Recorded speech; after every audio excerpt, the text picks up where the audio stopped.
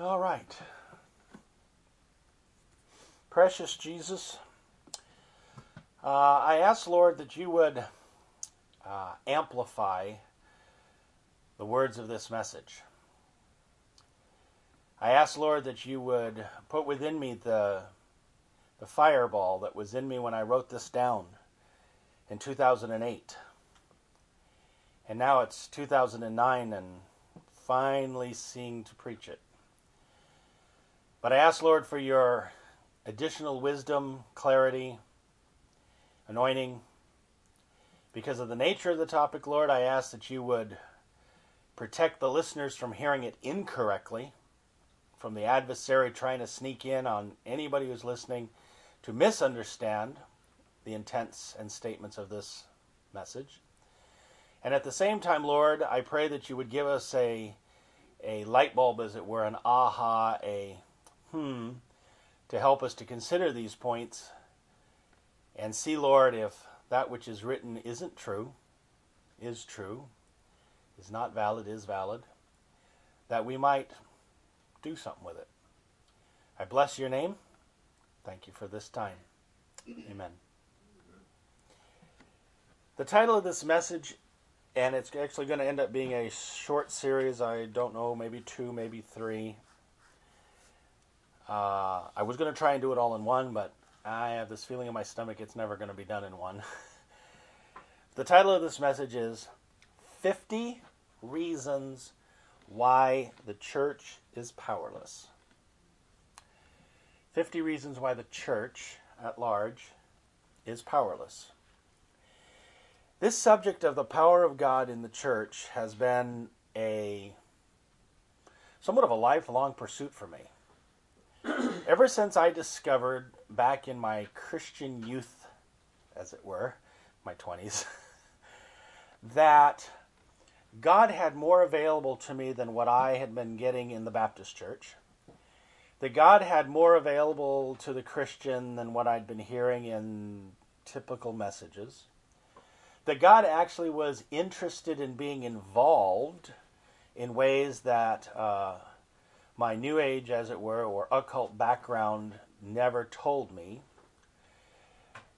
When I realized that God is not afraid to show himself, as it were, and that indeed we're in a battle over, as it were, from my point of view as a teenager, looking at the devil and looking at God and saying in our heart of hearts, which one of the two of you is more powerful anyway? It conceptually, when you're in philosophy classes, like I had attended in college, or in discussions in literary circles or whatever, we talk about God a lot, we talk about the devil a lot, we talk about man a lot, we talk about these things. And the concepts get brought down to a real simple question. Well, if God is all-powerful, ... Well, look, you can see evil's powerful, ... And there's this thing when you talk to people, there's this confusion. When you read, like, let's say, atheist books, there's a fuzz in people's mind when you talk to Christians even about God and the devil and who's stronger and what. Conceptually, the Christian will say God is more powerful. And then we will say, in a sense, in our practice or our backdrop, but evil seems to be winning.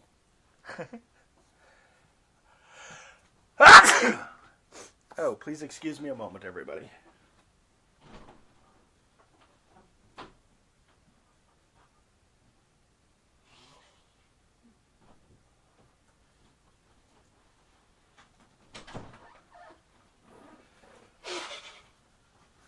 Sorry, should have been prepared for that. And so I've been on a pursuit, both intellectually and in heart and in spirit, on the question of God's involvement. About 1985, I started going down the road of wanting to seriously see the answer from God as to why the church is powerless. When I read the Bible, when I read certain ministers, when I receive things that I get from God, it sure seems to indicate that he really wants to dump his spirit on mankind.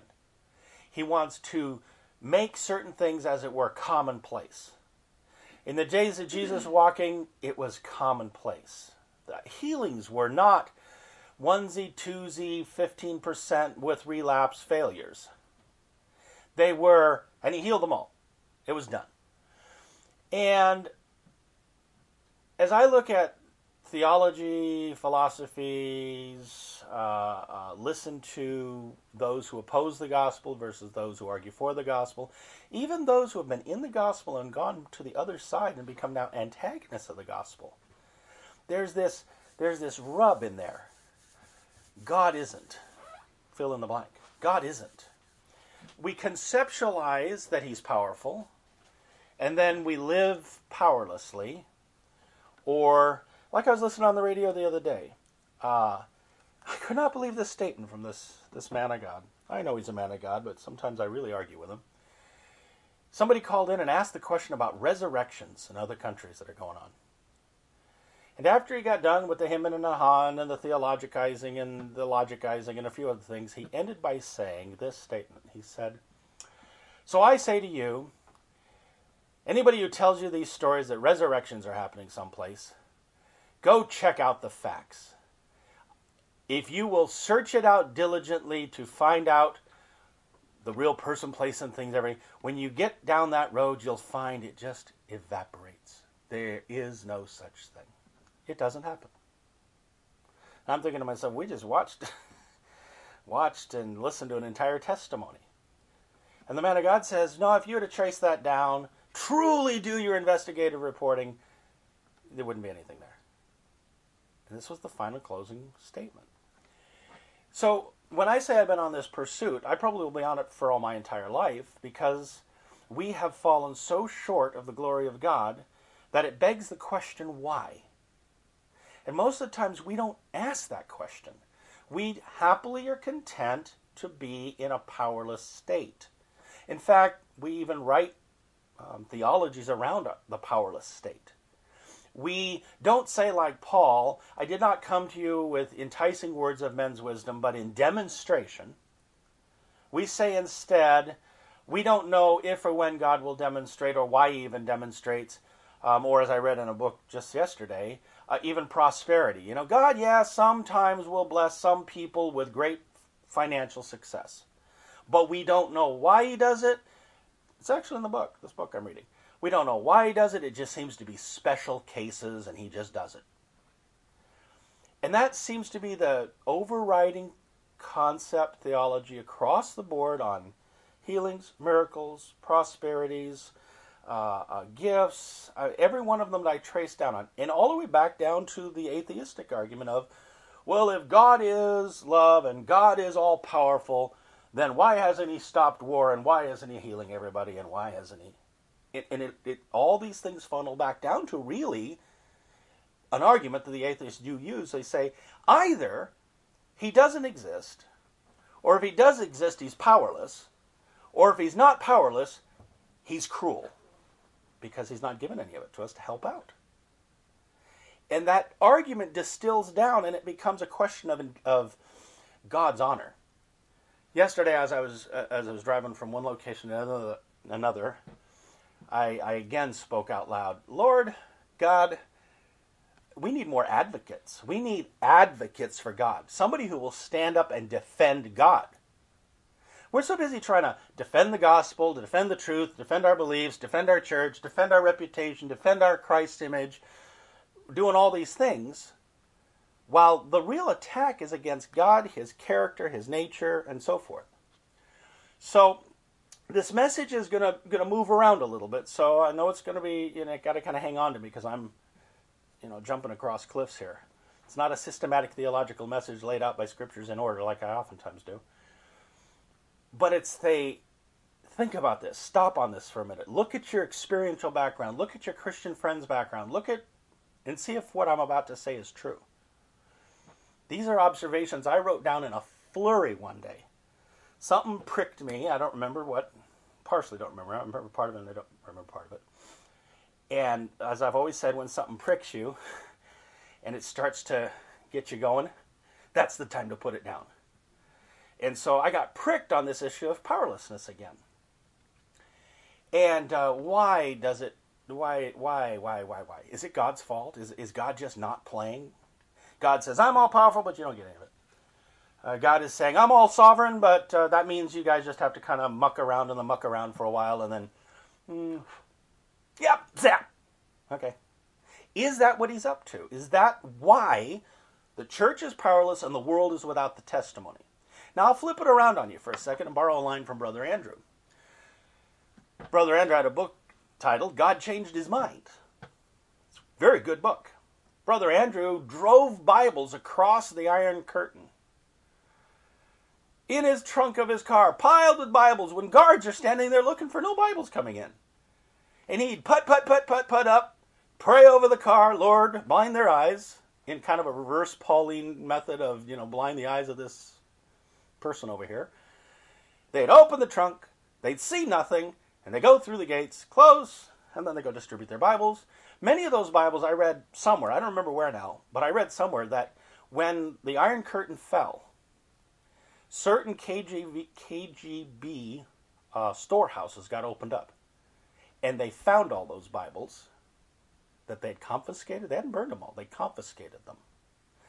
And they actually got distributed after the Iron Curtain fell. I went, you got to be kidding me. God put them in there in storehouses? So all the while we're thinking they're not getting distributed. Yeah, there's people that don't have their Bibles. They're baking it in their bread baskets and cooking in their ovens. All the stories we hear about how people hang on to the Word. God just wasn't around to get those Bibles out there. And it really was a combination of I'm getting some to some, and I'm storing some in some places for the appointed time, for the release of the captives so that they have what they need. He really did that? And when I read that, just like I said a while ago, it's like, maybe he's more powerful than I think he is. Maybe he's smarter than we think he is. Maybe he's a little bit more clever in his strategies. But no matter what I do and what I see, it really comes back to this same thing. Why is the church powerless? Then the next thing you know, up pops another fella. This guy Todd. What's his last name? Bentley. Pops out of nowhere, doing these things happening in his services. The other side of the church fence starts writing books against him, exposing him, pointing at his marriage, pointing at his flaws, pointing at his, telling him he should step down, blah, blah, blah. I go to the bookstore, and there's 2 books he's written on power and anointing. Trying to help tell people, look, I was just, I was in prison, and I did this, and I did that, and I didn't know, and, seems to support just a sovereign grab anybody God wants to argument. And yet he's writing a book, 2 books, in fact, trying to explain to us how we can learn. Everybody who gets it, and then tries to teach everybody else to get it, and everybody else doesn't get it. Why? Is the church just being too pharisaical and putting a block up on the door so that nobody can enter into the kingdom? They don't enter in themselves, and they won't let anybody else in either, like Jesus said to the Pharisees? Is that what we're doing? What kinds of things are affecting us? And so I wrote down 50 reasons why the church is powerless that are probably not what you'd expect. I could say the church is powerless because it lacks faith. I could say the church is powerless because it lacks love. I could say the church is powerless because, there's a number of canned answers that I could say. There might be a couple of them in here too. There's so many of them here that I'm going to have to take them one at a time. But if I'm even 1% right, that's 1% of something we get to eliminate. That might make us a little bit more yieldable, a little bit more available, maybe a little bit more sovereignly touchable. The Bible is very clear. If you draw nigh to God, He is going to run away from you and not answer your prayers because He's sovereign and He doesn't care. Does that sound like the Bible to you? Okay, if we draw near to God, He's going to put it on a back corner queue and decide among the angels and Congress. And we deal with God like we're dealing with a democracy. We deal with God like we're dealing with got to get into the queue of the printer, but there's 16 guys in front of me who've got their printing thing going first.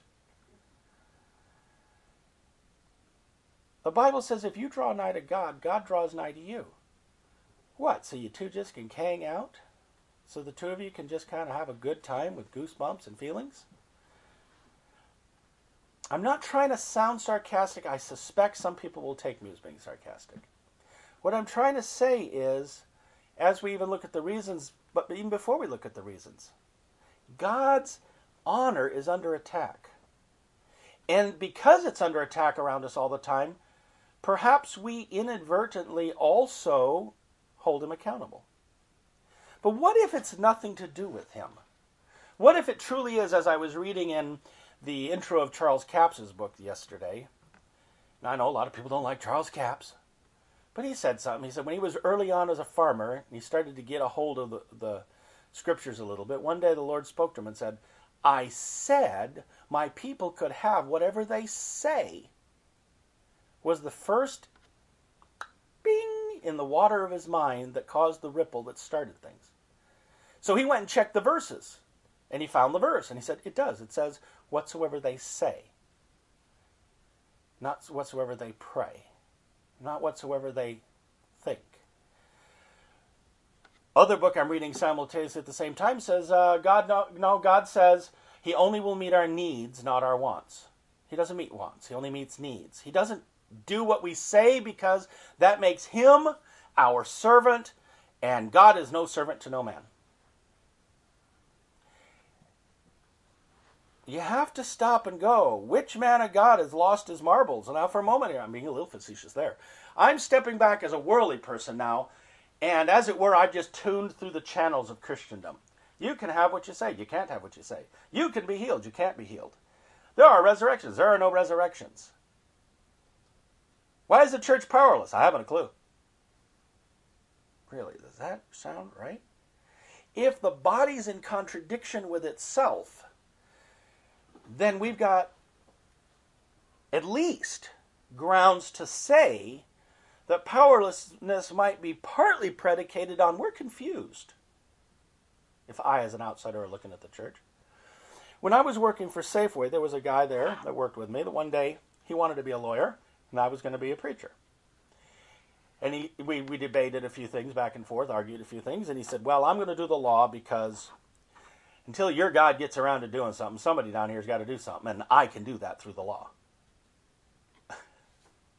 So because you Christians are powerless, and criminals are running rampant, and evil is conquering the world, somebody's got to do something about it, I'm going to law. Law will take care of this. Somebody else says, I'll become a cop. Cops will take care of this. Somebody else says, I'm going to become a politician. Because if I was a politician, I could make policy and I can change all this evil. Why so much human desire? Because something's missing. Something's lacking. Evil seems to be winning. Or to flip it around in the pursuit of my pursuit, call it, why are we powerless? Would we need as many cops, as many lawyers, as many politicians, as many psychologists, as many psychics, as many astrologers, as many diviners, as many people with opinions, as many educations, as many... How much of that won't we need when Jesus Christ returns simply because all of a sudden the ground rules are the way they should be instead of the way they are? Having said all that, I'll jump into the first one. Why is the church powerless? This one's going to offend some, I think. Maybe not you, but some. It struck me that one of the reasons the church is powerless is that it spends, and I'm going to use an overstatement on purpose, it spends all its time focusing on the law. Do's and don'ts. If you go and read the preponderance of character building books or solical building books or church bylaws or rules of engagement, as it were, for the church, or even as you listen to sermons that are being preached, there is a emphasis on law. Do's and don'ts. That was what I mean by that. Do's and don'ts. If the Christian people would just do this or don't do that, then we would see something. I don't know what we'd see, because they don't ever say what we'll see. They just simply say we're not seeing it because of. If all the Christians would stop doing this or start doing that, we worry a lot about obedience. Now, I'm not saying law is bad. Paul said the law is spiritual. And I'm going a step further and saying even man's laws have value. Respect magistrates. They're there to curtail evil. They're the messenger of God. But what happens when our focus becomes so narrow, stuck, and we are focusing, that's why I use the word focusing, on law all the time? Are you powerless because you've been weighing your obediences? I didn't obey too good this week, so God can't use me. Guy, I really obeyed good this week. God's with me. I slipped and fell. When I was a young Christian, and I got saved by grace through faith, found out God loved me and all my sins were washed away, why, I felt like I could do everything in God. How about you? You start out and it's like the rookies, we always say the newbies, seem to get more results sometimes than the old bees. Why? They start out and they just wash it all away. They no longer look at the law, they look at love. They look at grace. They look at mercy. They look God in the face and they go, wow! And then somebody comes along and says, and that's the adversary over there, and you can go attack him now. You couldn't before because he had a certain amount of authority over you because you were stuck in his kingdom. You were in the darkness. You were in the world. But now you can go get him because God is on your side. And away they go. Away we all went. And then after a while, somehow, some way, we take our eyes away from the person of God, drawing nigh to God, moving God directionally, and we start, or others help us start, checking to see how well we're following the rules. The do's and the don'ts. The do's and the don'ts start taking such a preponderance of our mind time and our heart time because as we're growing in truth, we're trying to really understand the mechanism of God. We're trying to understand the mechanics of God, as it were. We're trying to understand how he does what he does and how we do what we do. And I think we sometimes formalize it, turn it into formulas, and get in trouble. And sometimes, because we see people turning it into formulas, we try to go totally non-formula, and we get into trouble. But really what we're doing is we're weighing do's, don'ts, laws, obediences. Now what happens to a people who focus on their sins too much? Well, the only consequence of sin is death. Where does the gift of life come from then? It doesn't come from looking at the law. The people who chased after Paul that tried to bring people back under the law. Paul would go in and set people free, and the Judaizers would come in after he left town. Christians who had grabbed certain aspects of the law and would try to bring them back under the law. When Paul found out about it, he went, what? Why would you go back under that? You see, the law states very clearly, no man can be made perfect by the law. Well, I'm going to add one more piece to that. And no man, imperfect, can ever believe he's going to be used of God. Because there's always this doubt on the inside. You know the verse I'm always going after that says, why do you look at us as though we by our holiness, our purity, I think it says in King James, was able to heal this man? Why are you looking at us and weighing us as if to say, even in the world, a holy man is supposed to be what? I went to go see the holy man. Put him on a mountain and cross-legged, put him in a mat in the middle of a temple, put him in a... You know what I'm talking about, right? The holy man is all wise.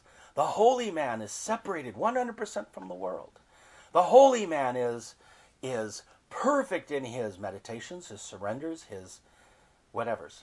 Or the holy man is the guy who 100% has poured himself out for everybody else but himself or herself. Care for the poor, feed the sick, take care of everybody else. And that's the person we believe then we should be listening to, because they are so a model, perfect in obedience.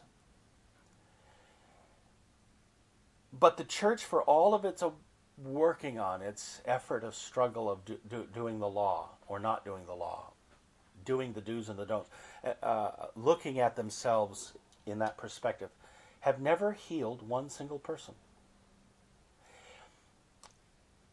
If law, if obedience could have saved mankind, Christ would not have needed to come to Israel,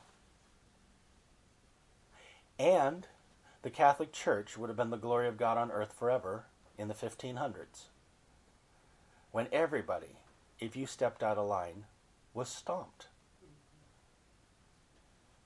We couldn't trust you with the Bible. We locked it up during the Middle Ages. Now we want to lock up the Spirit of God in the 2000s. Is there any difference in this? Why? Because we don't want to have wildfire. We don't want to see people sin. We don't want people to go into excess. We don't want people to mess up their marriages, mess up their houses, mess up their kids. We don't want it. One minister on the radio said, look at these revivals. They come in, they happen, and 3 years later, the church is a mess. It blew up. That's what revival gets you, a destroyed church. We, on the other hand, have strong churches. We follow faithfully. We do this and this and this and this and this and this. We do this and this and this. And we don't do this and this and this. And we don't do this and this. And we've been around for a long time. Therefore, we must be right. We pray. We petition. We meditate. We listen. And we're around. But that over there looks awful volatile. People reaching out trying to do things like that, that seems awful volatile. Look at our do's and don'ts. Look at their do's and don'ts. Every time I start looking down the crosshairs of this gun, as it were, looking to shoot the power beast wherever he is, I'm going,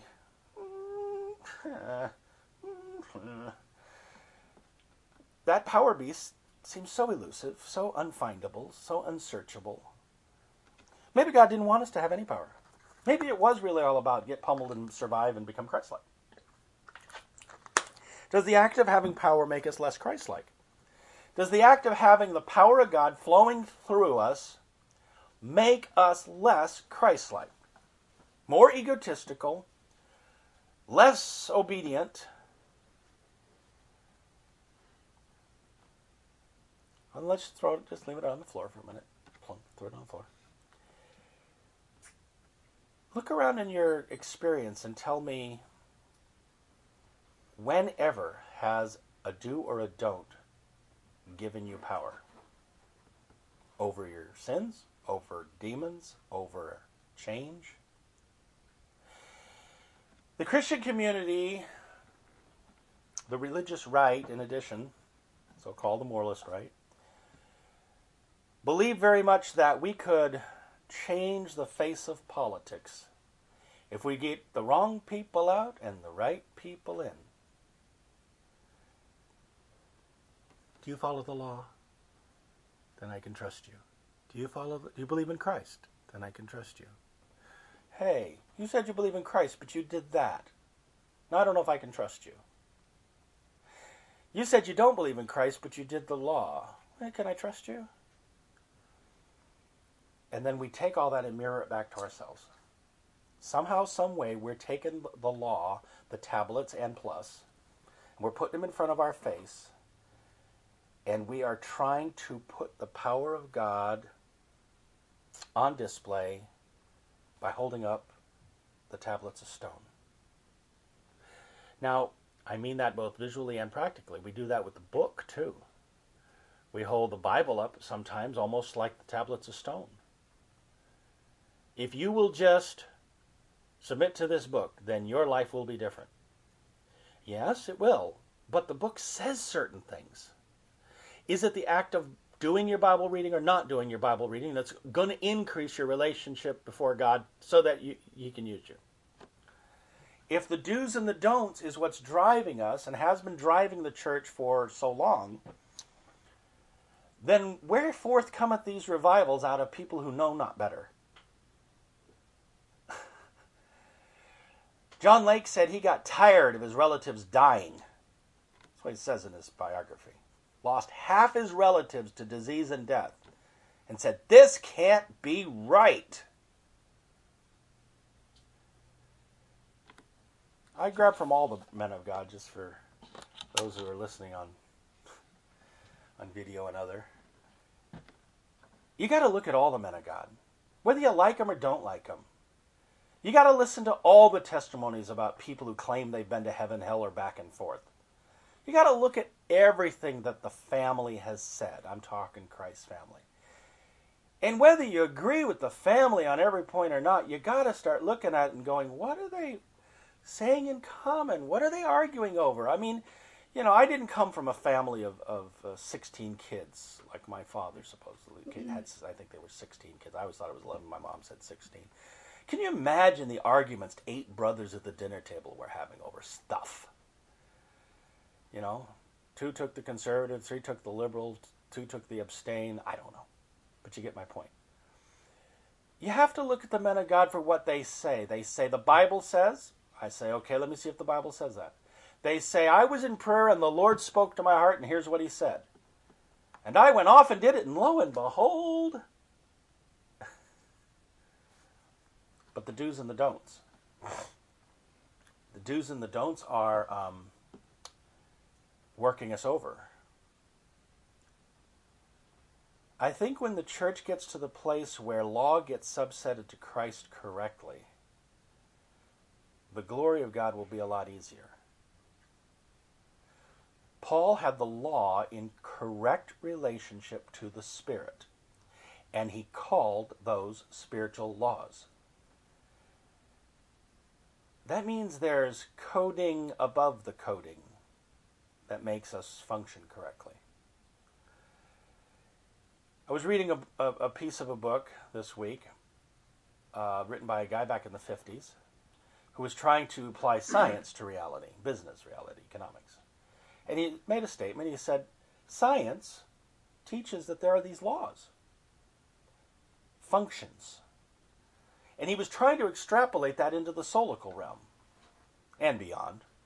But he was trying to extrapolate. He said, God, without saying it, God put order in the universe. And he said, if you don't bring yourself in line with that order, you cannot get the product of that order. And I took what he said and I thought about that for a minute and I thought, let's transmute his ideas for a minute, because he's taking God out of the picture when he says it the way he says it. Science has kind of become God. But take that out for a minute and look at it from a different point of view. If God says to you, do A, B, C, D, and E is the result, that's a law. But it's not a law of do's and don'ts. It's a law of how things operate. Faith plus patience plus this gets this. But we're looking at our do's and don'ts. We're not looking at the equations. We're not looking at the law that God laid down of His operation and how He does things. We make Him so outside of the process that we actually believe we don't have any true say in the process. And yet Christ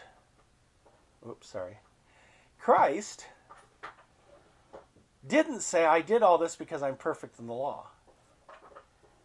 And yet we say of Christ, well, the reason He was able to walk on water is because He was God, yea, verily God, or we say it's because He was perfect, or we say it's because He was sinless, or we say because God was with Him because He was perfect, because He was sinless. But don't you go trying to walk on water. You try to walk on water, you're going to drown. Well, but Peter walked on water. Was Peter perfect? Was Peter sinless? Had Peter fulfilled all the law? No, he said, I'm so much a sinner, I don't even want you in my boat. And Jesus goes, I like your attitude. I think I'll use you as an apostle. How about that for criteria for picking our apostles in our church? First guy that walks in the door, or first gal that walks into the door that admits that they are 100% a sinner and they can't do it at all by themselves, Come on, you're on the board of directors. But we don't do that, do we? We measure by the do's and don'ts. And then that's what we're stuck in. We don't go beyond the do's and don'ts.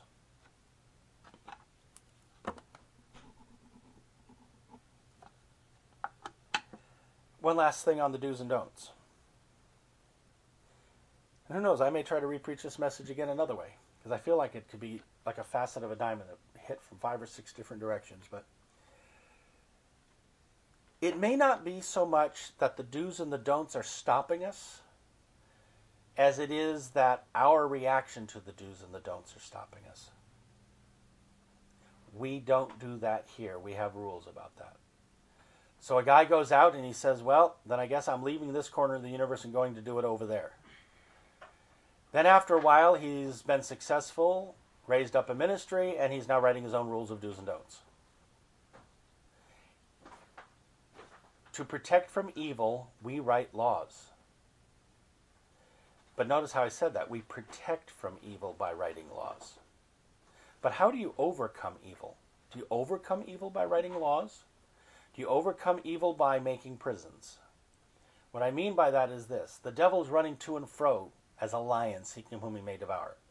As long as I can cage him, that's good enough, right? As long as I can lock the demon, as it were, up in a corner. By me not submitting to him, by me controlling my flesh, my obediences, my nature, I thereby have locked up the evil. And as long as it stays locked up, I'm okay. It cannot harm me anymore, right? Well, the problem is we find out that 20 years later, somebody broke the lock. And out comes this beast, and we're back in the do's and don'ts flip again. If the church is powerless in relationship to the law, it is a focus problem for sure. It is a naivety, as it were, because somehow we're saying of the law, you can save us. Somehow we're looking at it and saying, you can empower me. Or if not empower me, you can at least get me out of the way so that I can be empowered. Whereas Christ said, follow me and I'll put my authority on you and I'll go and do. Authority, even authority in this world is predicated on, we don't want to give you authority unless you've somehow demonstrated yourself to be all-wise, all-knowing. I got to know that your skill set matches leadership. And yet what's ironic about that is in a true war, when people are down on the ground and people are dying, people get promoted to lieutenant awful quick in field duty because, hey, okay, you don't know one thing from another, but you got 3 things going for you, kid. You save everybody you get your hands on. You pound the enemy back every time he turns around. You lead the ones who collapse in the middle of the trial, because in war people get very scared. Grown men cry like little boys. Because in a war it gets tough. You don't know what your emotions are going to do. The field promotion is not based on how well you performed your military responsibilities. Did you shine your shoes right today, soldier? Did you make sure your bed was in order, soldier? Out in the mud hole of the battlefield, the do's and the don'ts sometimes just evaporate. Now, if you violate the do's and don'ts the wrong way out on the battlefield, you can be hauled up for a court-martial upon return home. It's not a free-for-all, chaos rules, don't pay attention to the do's and don'ts. Paul never said don't pay attention to the do's and don'ts. What he said was it was supposed to lead you to Christ and get you to start behaving like Christ. Put on Christ. It doesn't say put on obedience, perfection before the law. Number 2. Well, I'm not going to number, I'm just going to say next one, because I don't have numbers next to them, but it is number 2. And as you can see, this is going to be a long series. But it's because I'm not trying to just give you the laws and say, here's the laws, go think about them. I'm trying to, in my own attempt even, and get it on record in the process, put out there this massaging. I don't want you to take the massaging and go look at it. Pay attention to it. We need more of the power of God in the church and large. I wrote this down. Why is the church powerless? It spends all of its time focusing on the soul character of man instead of in pursuing God who creates character. Let me see if I can verbalize that in a picture.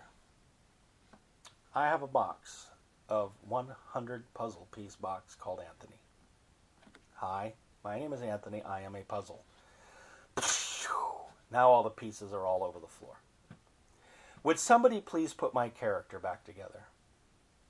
See, Brother John over there, his puzzle's put together. Man's got character. The guy over there has been in the monastery for 50 years, and he's got his character together. I look around and I say, look at all these. But the thing here is the soul character of man as we're working out the puzzle of the character. Again, throw the qualifier, character issues aren't bad. But as we're working on that, we are focusing on us. We are focusing on the church. Let me put it to you a different way. If the body of Christ could be represented as a bookstore, talking Jesus Christ like the statue of Nebuchadnezzar. Nebuchadnezzar had a head of silver and gold and brass and feet of this and that, right? Now picture Christ for a moment, and he's represented by the book titles and sections we have. Well, this is the apologetics section of God, right here. Christ, I meant to say. And this arm here is the apocalyptic revelatory piece. Well, no, actually, we've been trimming that back recently, so that part of the base is, back to here. Yeah, I don't know, maybe here. No, that's the power of God. We already know this is the power of God because Christ said, "This, if I by the finger of God cast out, you have seen the kingdom of heaven." This is the power of God. If you could visualize Christ as a statue and just start taking the labels off of bookshelves, I know it's a weird way of looking at it, but it works for me. If the bookstore could transform her into Christ, how would you like that one? What would his statue look like? Well, I'll tell you what it looks like. It's about this tall, and it's full of character. Sure, we want people who have good character. Sure, we want people who are righteous and honest and decent and full of integrity and all that. Sure, we want great marriages, great kids, great families, because that's great. But while we're putting the puzzle piece called Anthony together, while we're putting the puzzle piece called you together, while we're putting the grand puzzle piece category of the church, our little church, corner of the universe church, as we're putting it all together, all the while we're working on that, we are not petitioning God for anything of what He's doing. We are spending our time focusing on character. Now, I'm going to say that my next sentence is what I believe to be a tragedy, but others believe to be wisdom. You got a man of God who is highly gifted. Highly. Been gifted for 50 years. Comes up with a weakness. Character weakness. Solution? Bench him. Why? Because we know that more important than all of the manifestations of God, character is the most important thing we should be working on. It is not good for the testimony. It is not good for the man. It is not good for us. If that man of God, who everybody looks up to, turns out to have this single stripe problem, we should bench him because until the character's in line, the power shouldn't flow. That's the logic, whether you realize it or not. Why? Because, if I can say it this way, when the light bulb of power's on, bzzz, it draws. But then when those people come near this person, male, female, child, whatever, and they look and they see the flaw, oh my God, we could have sin in the church. And we do know what Paul said about that guy with his mother. Book of Corinthians. We know what he said. Out with you. Excommunicate him. I just heard that preached on the Catholic channel last week. Excommunication is the method by which blah, blah, blah, blah, blah, we purify the church.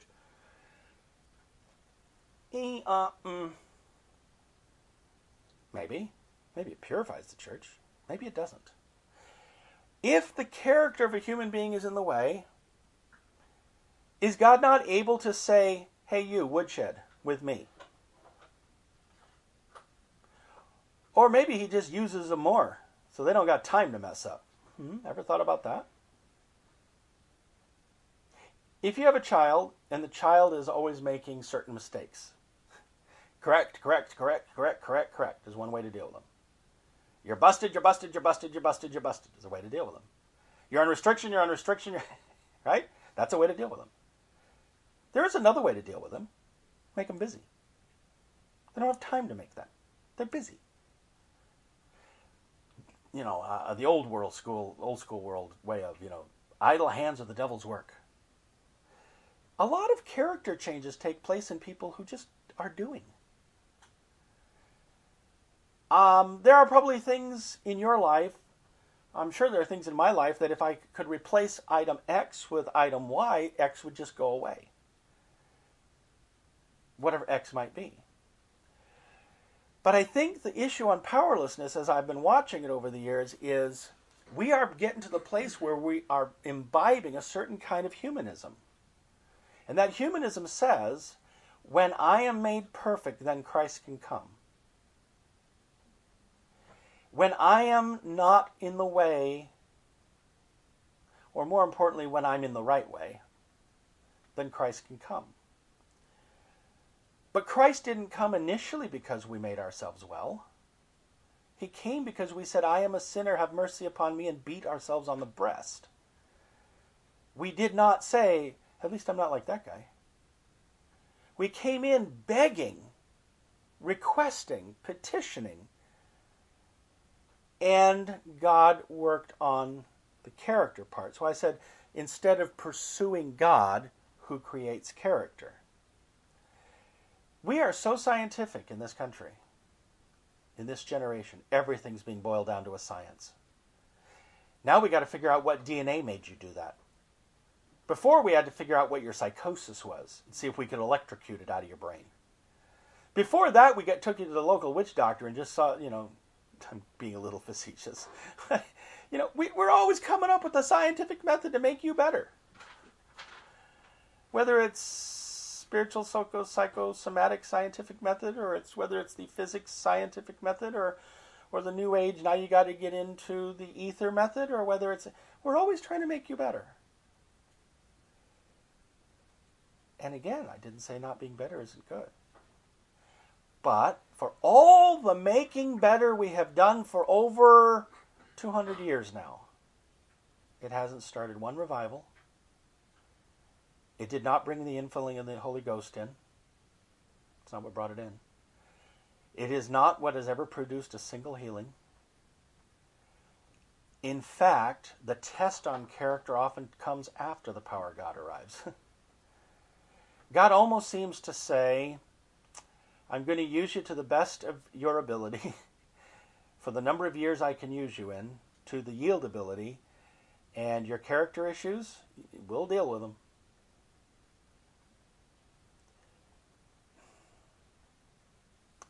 I wish I had the right word for this one, because when I say it in my mind, when I hear it in my heart, it's like, yeah, but you're saying character's bad to work on, and it's not. But if you're going to have the power of God flowing through you, you're going to have joy. And that might change your character of depression, I suppose you could call it. The power of God drives out demons. While we're working on character, demons are sitting there going, I'll wait. Then we stop working on character because, of course, we can't beat ourselves, work ourselves to death anymore. And then they try to relaunch an offensive again. The power of God flowing through the church never originated with the character of man that I can see. But it certainly can be, what's the word I'm looking for? The valve of his ability to flow through does seem to fall in categories like verses of the fervent prayers of a righteous man avail much. But then see, they take that righteous to say, meaning your character again. So until you get your character in order, the prayers won't be answered. In essence, that's where the arguments go. But even that verse, which is talking about a prophet under the Old Testament, he was not justified by his sacrifices, so his character becomes what we look at and say, it must be because he was really a righteous dude. And that's why. Or it could be very much that he just leaned heavily on the Heavenly Father for everything. And God counted it to him for righteousness like Abraham. Let me impute some righteousness on you. Now be fervent in it, okay? Moses by no means did everything right after he was Moses. Being a little facetious there. Before that he was Pharaoh's son. Paul by no means did everything right in his character. For that he manifested so much. He even said, oops, slapped you. Didn't mean to. But nevertheless, if we are focusing on one thing, I think we're starting to deny other things. If we look at God in the face and say, fashion my character, he is more than willing to do that. If we are fashioning our character and hoping to present ourselves before God for usability, whether on an individual scale or a corporate scale, I think that plugs the flow of God's power. Some people say that, I'm kind of half shifting to the next point.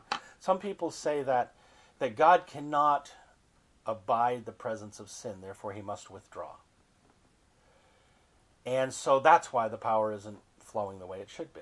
Because right now he can't intermingle with us. But the problem is, if that were true, then the sacrifice of Christ is pointless. Because all power has been given to me, go ye therefore, becomes no longer a viable statement. Because I can only give it to you if you are better character. It bothers certain individuals on the radio when they see imperfect people being used in God's power. They immediately must somehow say in their hearts, no, it's not happening, it can't be happening, look at your life, you're a mess. Therefore I will question every miracle you claim happened. I will test every verse you say you're standing on. I will speak against you. And they basically do it from that platform. They will get their constituents not to listen because so-and-so has said this wrong, or done this wrong, or their character isn't quite right. It's interesting that Luther's argument up against the Catholic prelates was, convince me by Scripture, convince me by reason, or convince me by conscience. If there was ever somebody who should have said, convince me by character, he could have certainly thrown that at the priests. Luther's whole revelation, the just shall live by their faith, was in direct opposition to, as it were, the just shall live by their what? Works. There would have been no Lutheran revival if that truth hadn't badgered its way into a system that was so heavily works-oriented. Every time we look at character, we in essence echo back to my first statement about looking at laws of do's and don'ts. Integrity, yes, good thing. Honor, truth, justice in the American way. Oh, sorry. I'm Superman. Yee-hoo. No, you're not. You're mortal. You're failed. You're frail. You failed. You're frail. You failed. You're frail. How then can the power flow back into the church? Well, should we just disregard character? Are you telling me I should just disregard it? Just let everybody do whatever they want and that somehow is going to let God's power come through? No, because the antithesis is too far of a step the other direction too. The issue becomes the puzzle piece of Anthony, as it were, has to be put together and finished. God is the author and finisher of me as much as he is the author and finisher of my faith. But what's my faith in? Me, my character, you, your character, my perfect church, the perfect church across the street? Do you know there are people hopping from church to church to church looking for the minister who doesn't have a flaw? They say, man of God. Oh, do you know what I found out this week? Woman of God. Oh, do you know what I found out this week? I quote somebody to somebody and they go, yeah, but do you know what they said on such and such? I got it from so-and-so that they said such and such. Do you really follow somebody who says something like that? I go, look at the 52 things he said right. Do you see those are right? Yeah, but I don't know if we can follow somebody whose character is not quite right and his words aren't quite right and his person isn't quite right. We're supposed to follow persons of good repute and good this and that. Fine, follow them. But how about following also the ones who are pursuing God in a veritable chase, who with violence, as it were, are taking the kingdom by force? They don't care that they are the Amarez Jew and they're just frail and weak. They are going to come and stick their hand on the hem of Christ's garment and they're going to say, my character, my person, my all of that is irrelevant. I'm dying. I need to touch him. Doesn't mean God ain't going to work on character. But I think the pursuing is part of the issue here. I think that we have too much time, this is the third point woven in here, too much time worrying about the sin instead of about the law of mercy and grace. That's a law too. Mercy and grace and forgiveness. That is a law of God operating higher than obediences. Because that puts the onus, as it were, the responsibility, the focus on him who's perfecting us instead of us who are perfecting us for him. If he is going to keep forgiving me, and I'm forgiving 270 times in a day, and he's forgiving me 270 times in a day, in about 3 years, I'm not going to have this problem anymore because it's just going to go away. And if I learn a few other things he's taught me, deliverance, spiritual warfare, all the things he's tried to give me a benefit, and I do it, and I do it, and I do it, and I do it because I'm pursuing him, what then? Have you not succeeded in changing everything you wanted to change anyway? Because you're going after the law of mercy and grace. I'm not saying, the old cliche, sloppy agape, as people call it. There are those who oppose any idea. The heavier you preach mercy and grace, the more nervous they get. Because they think it's license. They think it's denial. They think it's let you get off scot-free without being judged for what you did right, wrong, or different. But there's another side to it that says, even a criminal in jail, serving his time, how's he going to survive that? By being more perfect in jail? No, he's going to survive that by leaning on mercy and grace. He's going to lean on goodness somewhere. He's going to pursue it. A lot of people give their life to Christ in jail. It's okay, we're almost done here. Go ahead. The bottom line of it here is that the law of mercy and grace overcomes the law of sin and death. And in so doing, puts our mind in the right place and our hearts in the right place to receive the power of God. When I look around at the church, their focus is elsewhere and the results are elsewhere. For the few people who seem to bust through the barrier, they just go, hey man, I was lost and now I'm found. I was blind and now I see. And I can deliver that to you if you'll listen to me. And they're done. If we could move more that direction as a church universal, but starting here with us church independents, little guys, I think that God's already got a lot of power waiting for our purposes. It's just our persistence that's the problem in this area. We stop short of the glory of God. We're literally falling short. We're tripping just before we get to that mark. I'm going to stop the message there, and we'll continue it next time, or the time after, depending on how the Lord moves me. Jesus, thank you for this message. Amen.